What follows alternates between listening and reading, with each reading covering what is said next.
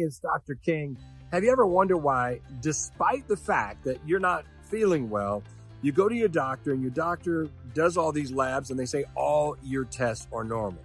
Why does that happen? It's so frustrating because you know you're not normal, whether your energy level's down, you can't lose the weight, or you're having the aches and pains.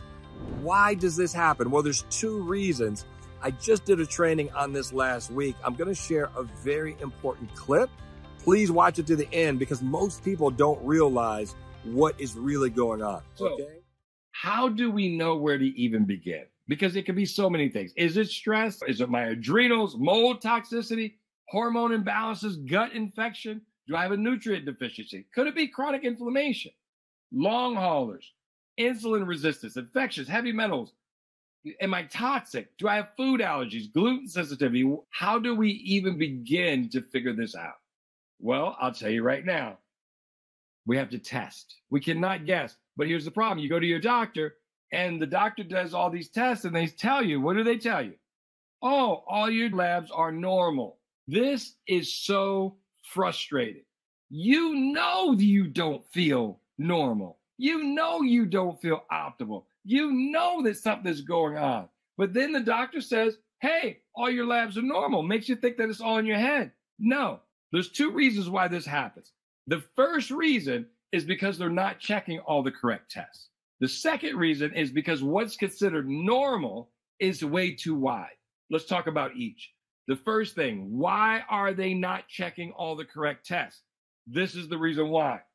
If your doctor participates with insurance, who is that doctor's boss? It definitely is not you.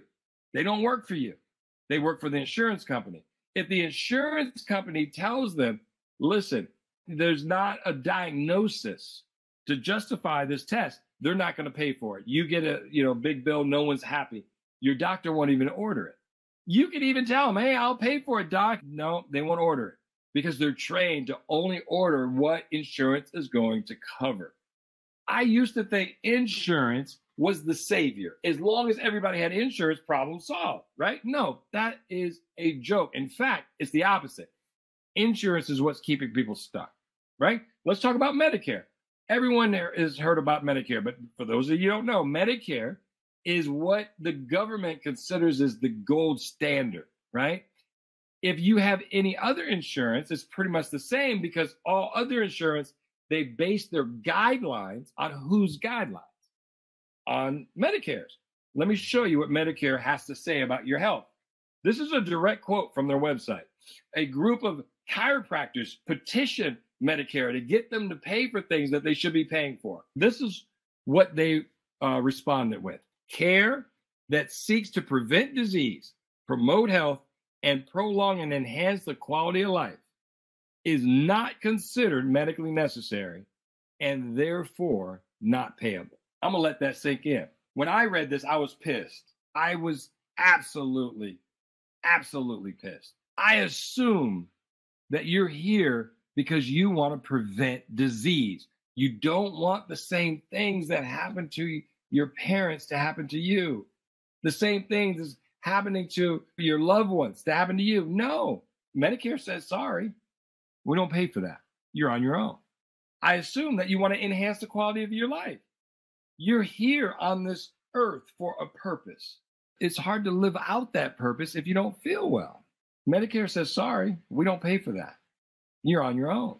So what I'm trying to really get you to understand is if you want anything more for your life, for your health, for your family, for your purpose here on this earth, if you want anything more, we have to break out of this symptom management, broken healthcare system. We have to take back control over our own health because there's no one that's coming to save us. I've seen it firsthand, okay?